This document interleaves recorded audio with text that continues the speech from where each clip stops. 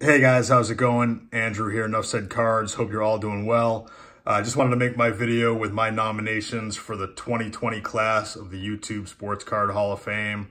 So momentarily I'll be naming 10 channels that I'm selecting this year.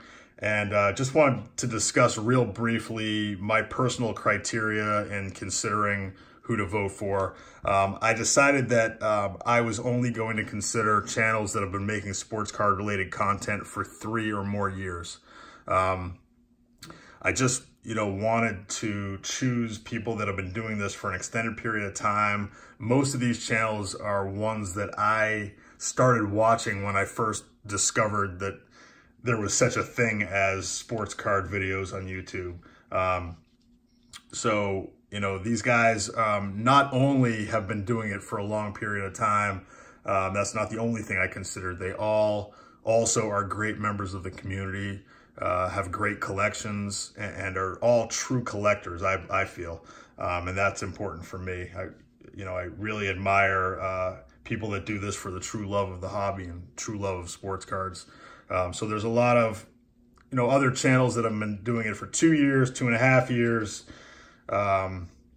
But all of the ones that I'm about to name have been doing it for 3 years. I think that there's one that came just short of 3 and I made an exception. But anyhow, the majority of these have been doing it for a lot longer than 3 years. Anyhow, without further ado, here are my 10 selections in random order. Dead Guy Cardboard, New York Yanks Fan 7, B. Roth 6, HOF Collector, Maxa Jackson, Scotty Tradition, Iskafan.